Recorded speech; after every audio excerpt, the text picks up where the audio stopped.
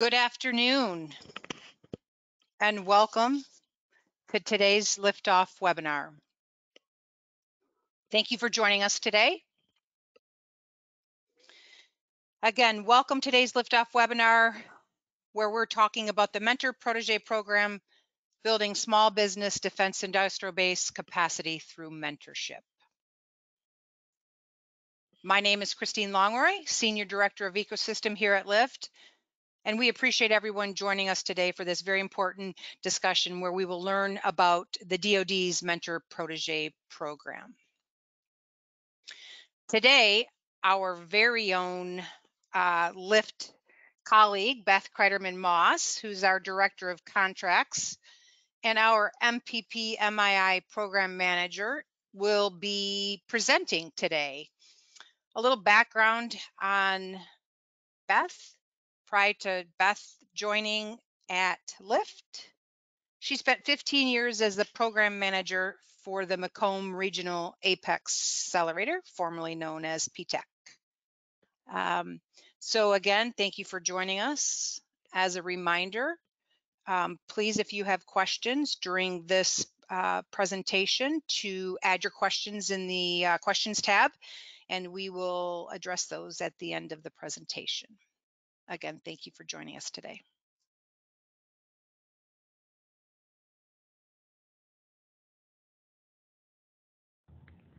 Welcome to Liftoff Webinars, brought to you by LIFT, the National Advanced Material Manufacturing Innovation Institute, where we drive American manufacturing into the future through technology and talent development.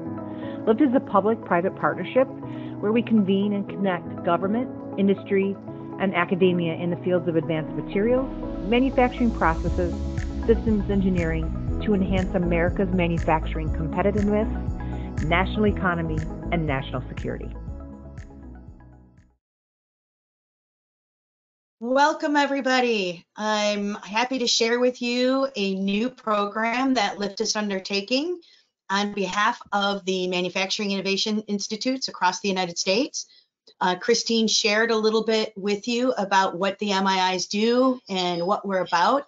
And I want to offer you some information on a new opportunity that's come to us, not just for small businesses, but also for large businesses that are working in the materials space or materials sciences space, or working with any MII in the United States. So to introduce myself, I'm Beth Kreiderman-Moss. I am the Director of Contracts with LIFT, and I'm also currently managing the MPP MII program. MPP, Mentor Protégé, Manufacturing Innovation Institute Program Manager, and this is about the collaborative initiative that we're engaged in currently.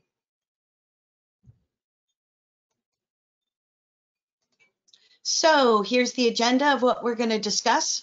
I'm going to talk a little bit about what the operating environment is, the landscape, what the MIIs do. Again, Christine's already provided that overview for you.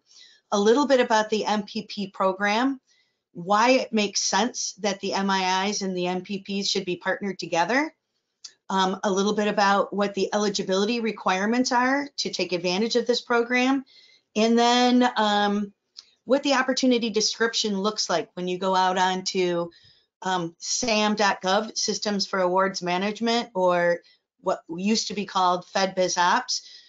This opportunity has been posted out there. You can go find it. If you were to develop a proposal between a mentor and protege pairing, a little bit about what that content should look like, what some of the evaluation criteria are, and then some tips, key tips, and conclusion. So first off, Mentor Protégé Program, Manufacturing Innovation Institute Collaborative Initiative. Why did we think this was a good idea? Primarily, this was developed as a result of challenges that we have seen a significant decline in the defense industrial base as it applies to small business participation. I've heard different stats that characterize that we have lost as much as 40% of our small business participation. And so it's an imperative that we look for all ways possible to develop more engaged small businesses and have them look at the Department of Defense as an opportunity to develop their business as a potential revenue source. We also have noticed that as a result of COVID really is a great example that really highlighted some of the supply chain challenges that we're facing and reliance on other nations for critical supplies that we need here in the United States.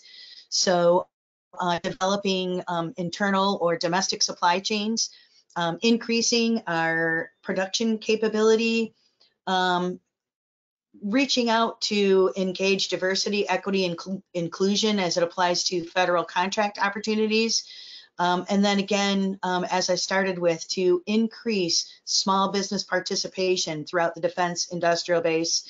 The Mentor Protégé program does that by minimizing barriers to entrance and cultivating new and vital capabilities. So as Christine mentioned, Manufacturing Innovation Institutes were public-private partnerships.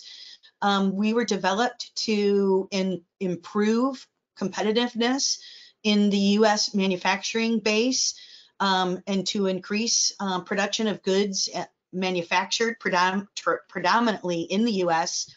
And really significantly to facilitate an innovation through technology transition from industry into potential opportunities for the Department of Defense by adding capabilities to the warfighter to improve their manufacturing enterprises, to really increase the capability that we have to make it an unfair fight for the United States, and accelerate and develop advanced manufacturing workforce.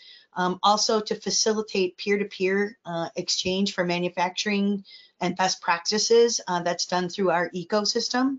And then to leverage non-federal support and sources of support to establish a sustainable business model. So the MIIs don't rely just on government contracting or DoD, but also looking at private sector partnerships to sustain our business model. So that's what the MIIs do. We have, you'll see here on the lower right-hand screen, there are 9 DoD Manufacturing Innovation Institutes, and of course, LIFT is located in Detroit, Corktown, Detroit. And each of those DoD MIIs have a different technology focus area, and ours, of course, is on materials innovation, materials sciences, doing applied research on different molecular structures of metal alloys and how we could potentially decrease the carbon footprint, make them lighter, more efficient, and more conducive to hold up to extreme environments. The Mentor Protégé program has been around for a couple decades now, and they're officially no longer a pilot program, the Mentor Protégé program, but it was initially designed to help small businesses gain more capacity within the defense industrial base community through government contracting. That's done through a mentor that will provide technical assistance to a small business protege. They will provide guidance on internal business management systems, accounting systems, marketing, manufacturing processes, and this is where we come in, strategic planning. They also provide financial assistance in the form of equity investments, loans, or bonding. There is a potential there. And by assisting small businesses, a mentor will help them navigate the federal contracting space in acquisition and federal procurement processes. They can also assist with strategic planning, helping a small business find their market and develop partnering opportunities. And just general and administrative assistance, things like human resources, sharing, security, clearance support in helping a business become potentially cleared as a facility. And they use that through, and I have that highlighted and bolded here, through expanding the use of authorized subcontractors. Authorized subcontractors are if a mentor company wants to mentor a protege company, they can outsource some of the processes that they want to share or embark on that or impart on that small business as far as their knowledge and innovation. They can do that through the use of resources that already exist. For example, historically Black colleges and universities, HBCUs, minority institutions, the Apex accelerators, formerly called PTACs. They have a lot of business resources available to small businesses who want to engage in the government contracting world. Small business development centers, the women business centers, and now the manufacturing innovation institutes are now an authorized subcontractor. So if an MII, if there is a mentor company, they are interested in working with a small business, developing them as a protege, they could outsource knowledge base education training through the MII by providing manufacturing training, some type of assistance on manufacturing processes, on how to make that protege more competitive in the federal marketplace. So we looked at how do we combine these two great organizations or organizational missions to really kind of send an olive branch out to the ecosystems that are working with the MIIs to know, number one, that this program is available to them, and why does that make sense? Because there's such a significant decrease in small business participation. This could provide a way to increase that access that the Department of Defense may have to those small businesses that have those unique, innovative capabilities. It provides small businesses a way to break down existing barriers on doing business with the United States government. If you are a technology-based firm, small business, and you're doing applied research, you may know your craft very well, the science and technology behind that, but you maybe not have the capability to articulate that in the federal government contracting environment. Protege companies can maybe help you do that, provide you coaching and assistance to provide you accessibility to that. MIIs can also leverage small businesses to become part of their ecosystem through outreach through these programs, and also really expand and develop opportunities across the supply chain, and then leveraging also your socioeconomic categories. If you're a hub zone company, an 8A firm, a minority-owned business, any of these companies are potential companies that have an opportunity to further engage with the Mentor Protégé program through the MIIs. So what do you need to know in order to be eligible to be a mentor? You need to be in good financial health, and you cannot be debarred from doing business from the federal government. You need to be able to verify and prove that you can provide valuable knowledge to a protege firm because of the experience that you have working in that space, which means that you have to be able to prove that you have at least $25 million in contract awards with the federal government in order to basically show that you have been able to navigate that space in a way that shows that you have competency to be able to provide coaching to a protege company. So you need to have contracts or subcontracts equal to or greater than $25 million in the previous fiscal year.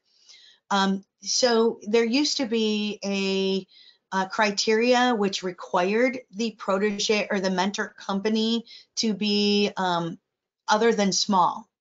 That is no longer the case. So even small businesses that have $25 million in revenue through DoD contracts or subcontracts within the previous fiscal year, they also are now eligible to become mentor firms. This is new just within the last year. If a prime contractor to the DoD has obtained an active subcontracting plan, or if they've graduated as an 8A firm, they can also participate as a mentor. If none of these quite apply, but you think that you may be eligible as a mentor firm, you can seek a waiver of exception. For example, if you're a small business who does have $25 million in revenue or greater in DoD contracts in the previous fiscal year, but you don't have a small business subcontracting plan because you're a small business, you can seek a waiver for that and become an eligible mentor program. For proteges, proteges have to be, number one, you have to be a small business to be a protege. If you meet any of these categories under the small business programs, for example, small disadvantaged business, if you're an SDB, if you're a woman-owned small business, Native American-owned small business, historically or hub zone, which is historically underutilized business zone, if you're located in one of those geographical regions, or fall within an area that has historically a lower socioeconomic rate of earnings compared to the rest of the country, and you're hub zone eligible. All of these firms are eligible to participate as a protege. And with the MII space, this becomes very significant, that last bullet. If you are a company, a small business that provides critical capabilities to enhancing the defense and supplier base to fulfill DoD needs, it is also an eligibility requirement. So if you may not meet your small business, you're not sure if you meet any of these set aside categories, but you do have a critical capability or technology that the DoD could benefit from, you could be eligible to participate as a protege. And in manufacturing and developing manufacturing across the United States is critical currently to the Department of Defense. So this is what the opportunity looks like. The opportunity description, if you were to go out to sam.gov, Systems for Award Management, or formerly FedBizOps back in the day, you would find the FY23 Mentor Protégé Program using this opportunity description. This is what the posting looks like. Once you find that posting and you are interested in developing a proposal, there's first of all lots of assistance available to you. I want to impart to the audience that is critical to getting good advice on developing that mentor protege proposal. You need to develop a planned content, you look at that content, plan that content. You have to be a solid member of the defense industrial base. You have to be manufacturing focused. Your capabilities are clearly defined. You need to describe what the impacts of being able to participate in the mentor protege can do for you to help level the playing field and get you as a viable member of the defense industrial base. Other critical elements that the proposal should contain, it's basically broken down into 3 sections: executive, technical, and cost volumes. So how do you plan to execute? How are you going to execute your agreement between the mentor and protege? What are the technical capabilities that you look to enhance. And then obviously there's cost associated with, and we'll look at that as a step one, rough order of magnitude, ROM, cost proposal, and then in the step two proposal submission that will require a full-blown cost proposal. At least 50% of that agreement has to be associated with engineering and technical assistance. And in the Mentor Protégé pilot program, the Mentor Protégé agreement proposal must include or outline who and what DoD Manufacturing Innovation Institute you're currently working with or you intend to work with. Once that proposal is received, there are several criteria for evaluation that we'll be taking a look at. We're going to look at what technical assistance that you've described in that Mentor Protégé pairing agreement. What type of developmental assistance are you looking at? That is an evaluation or criteria for evaluation. What subcontract and prime contractor opportunities could make you more valuable as a potential supplier? What types of opportunities will you be looking at where you feel that you could fit? How this program would develop a protege company, under what types of opportunities, the level of MII involvement, also the other authorized subcontractors, as mentioned, Apex accelerators, SBDCs, HBCUs, the woman-owned business opportunities, relevance to DoD programs, looking at what the DoD is currently looking at as critical areas that we need to move into. Are we aligned? Does the agreement provide an opportunity to align with those programs? The corporate commitment, how committed are you with your between your pairing or this pairing agreement with each other as a partnership, and the commitment of the mentor themselves on their corporate commitment to really providing grit of assistance, that those capabilities that really are going to make the difference and put them over the edge in a competitive situation. Of course, the management plan, how that pairing agreement will be managed. Past and present performance is always important in any type of proposal evaluation, and then, of course, cost.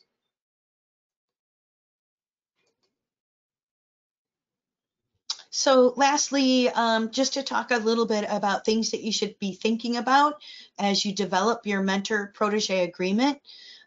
Successful agreements are based on trust. The mentor must have faith in the protege's abilities, and the protege must have faith that the mentor is truly looking out for their best interest. Both of their leaderships from the top down need to be invested in each other. This is not a casual relationship. We sometimes jokingly equate this almost as if like the dating, you date for a while and then you decide to get married and you hold hands and off into the sunset you go. So this is we're beyond the dating stage, and you have a mentor-protege relationship that you think could bring real value to the protege. Both the mentor and the protege understand the value of that, and they understand the long-term horizon, how that relationship and engaging in those developmental opportunities really provides a significant upward trend for that protege to have upward mobility as a solid member of the defense industrial base. And how do you do that? You do that by first understanding the gaps. The protege needs to understand and be able to articulate, or the mentor with the mentor, where their gaps are, what is holding them back.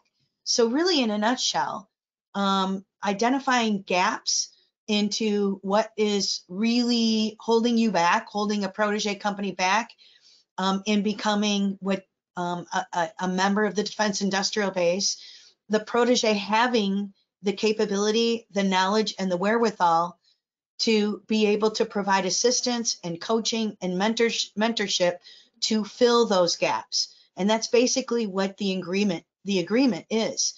It's how you are addressing that gap analysis.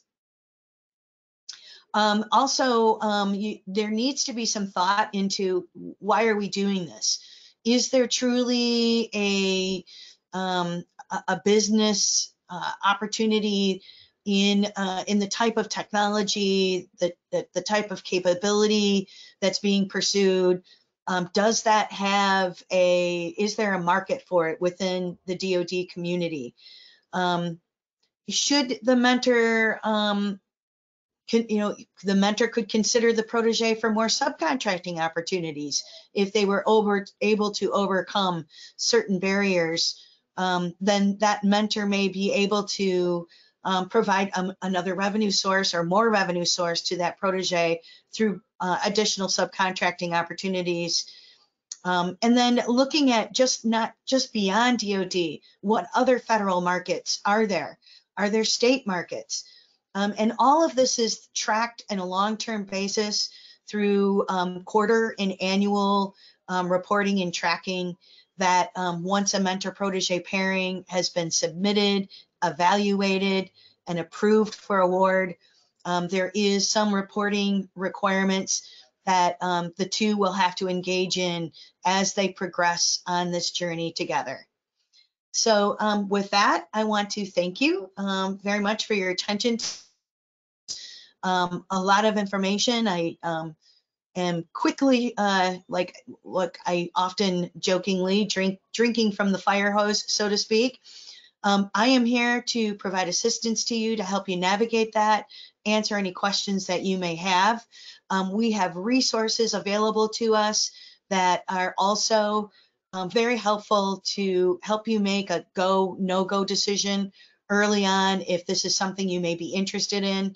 But the first step is to making you aware that the program is available and hopefully of assistance to you. And we're happy to have had the opportunity to share that information with you today. So thank you. Great having this time with you, and I hope to hear from you soon. Have a great day. Bye. Thank you for joining Liftoff Webinars, where we propel American manufacturing into the future. Stay tuned for more informative webinars that have the power to shape tomorrow's manufacturing landscape. Discover more about LIFT, our groundbreaking projects, and membership opportunities at lift.technology.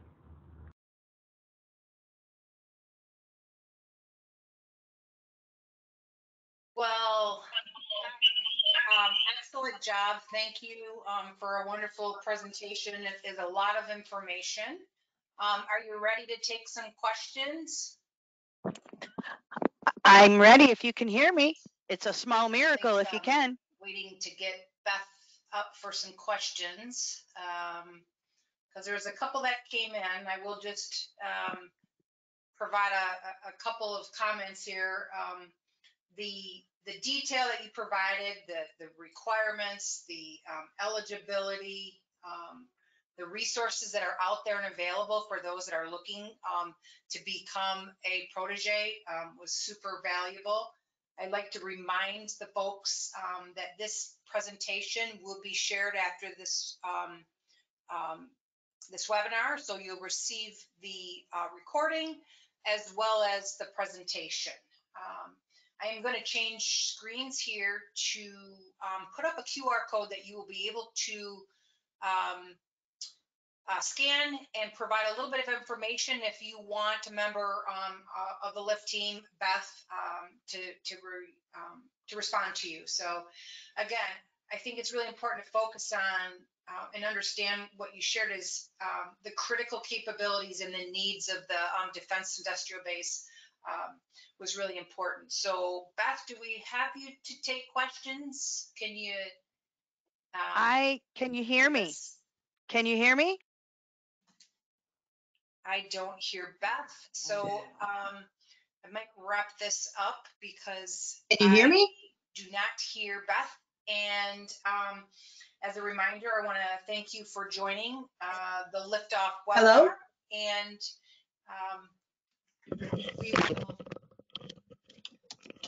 I'm just going to try one more time. Beth, do I have you for Hello, questions? can you hear me? Okay, so I think the team can hear Beth. I'm going to give the questions and let her respond because I think I might be having the audio problem here today. So Beth, the first question that came in, is there a time limit or term for the period of performance in which a mentor-protégé agreement must be completed?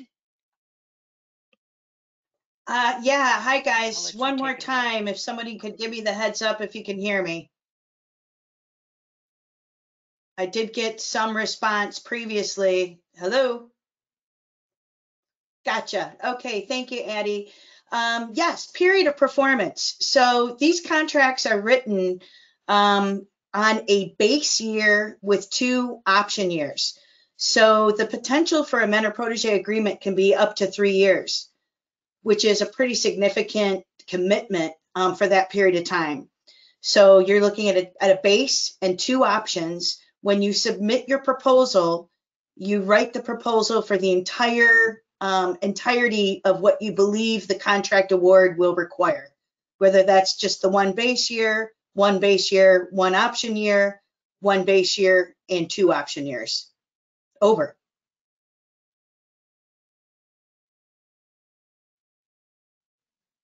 Okay, I'm going to ask another question. So thank you for that answer.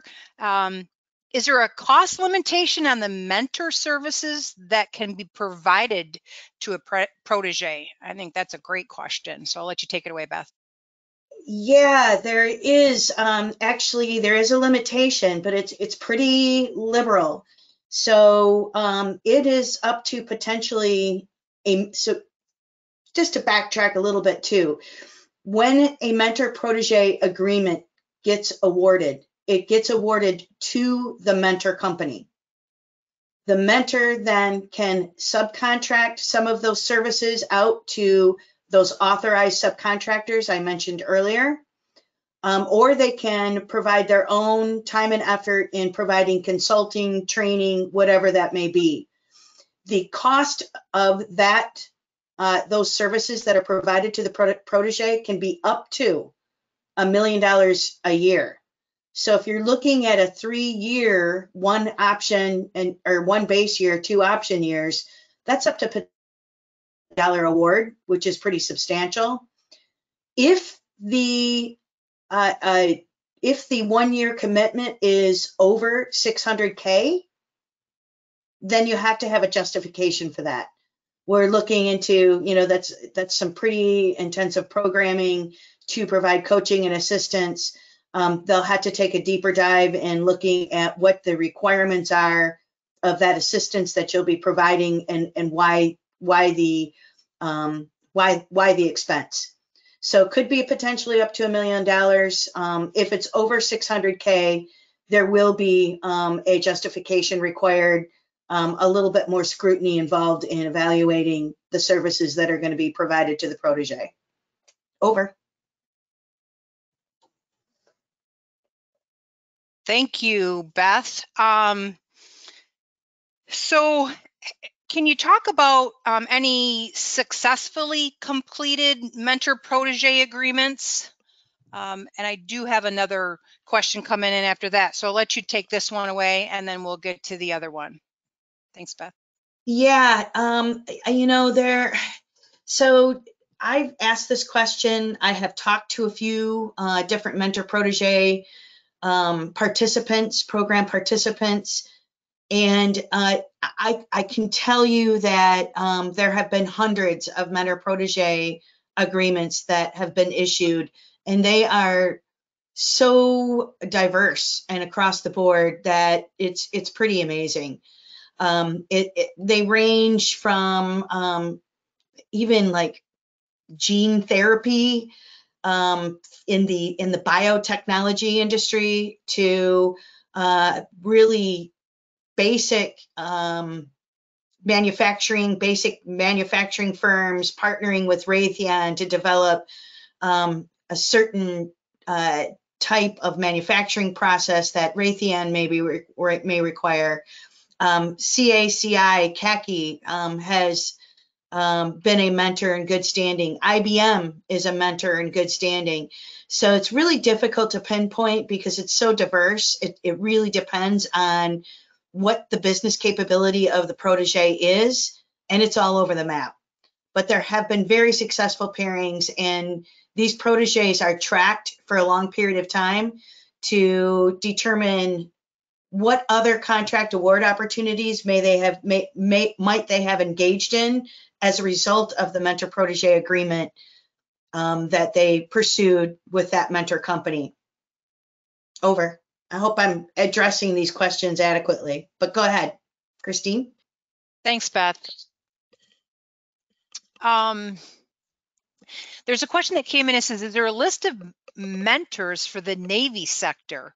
I don't know if there's a specific answer, but I'll let you respond to that one. Well, yeah, there is an approved mentor list. It is across all of Department of Defense. Interestingly, though, the Navy does post those, and those are available if there is someone on the call that would like to have that list. I'm going to say off the top of my head, there's about 50 mentors that are currently approved. Once a mentor is approved to be a mentor, again, one of the criteria, as I mentioned earlier, you have to have received $25 million in contract awards within the previous fiscal year. So there is an eligibility step process that you have to go through as a mentor. And once you are eligible as a mentor, that approval is good for 5 years. And again, there's about 40 or 50 that are out there, and they can be found on the Navy's Mentor Protégé website. I'm not sure how up to date that is, but if there is someone on the call that would like me to follow up with them, I'd be happy to provide that list. Thank you, Beth. We'll make sure that we get in contact with that particular person that did ask that question.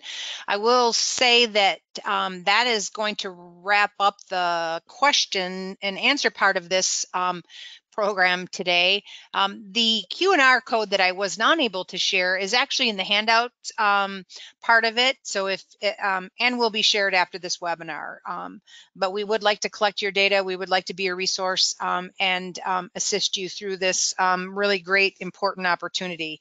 So I'd like to thank everybody for joining us today. Beth, appreciate you and your expertise in your presentation. Everybody have a wonderful day. Thank you for joining Liftoff webinar, and we look forward to the next one.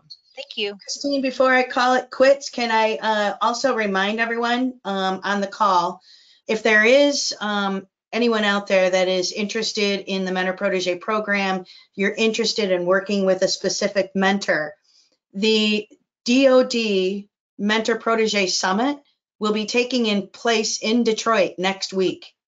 This is a huge opportunity for local firms to the Michigan area. This is a national conference. Last year it was in Orlando. I believe they're looking at potentially New Orleans next year.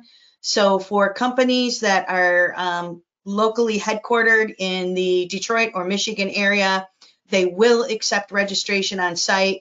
I will be meeting with many of the eligible mentor companies to talk about the MIIs as an authorized subcontractor. And it sure would be great to know that if we have a small business in our ecosystem that is looking to partner with one of those mentor companies, to have the heads up about that would be great. So just wanted to impart that. You can find it on the internet. Just Google DoD Mentor-Protégé Summit, and it'll come right up in Detroit next Monday. Over. Thanks for sharing that, Beth. I'm glad that you were able to make folks aware of that. And we also will share that out as well, because it is a great opportunity for everybody. Again, thank you for joining us for today's Liftoff webinar. Have a great day and a great week. Thank you.